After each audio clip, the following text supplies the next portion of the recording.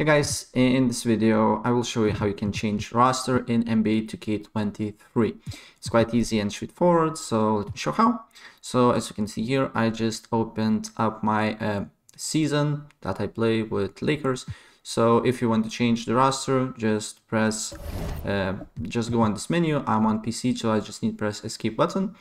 And then we need to go to coaching. And then as you can see here, probably it will be this one, coach game plan, and select all teams. And here you can change your roster. So for example, I can basically change Westbrook to another player, for example Brian here. And as you can see here, I can swap minutes and move players, and also I can only move players. So for example this one, and if we start the game here,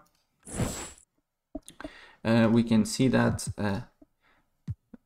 leave rotation as it is, and as you can see here, my roster is changed. Right, so that's pretty much it what I want to show you, and if I help you out, please press like button and subscribe for more. Take care, bye.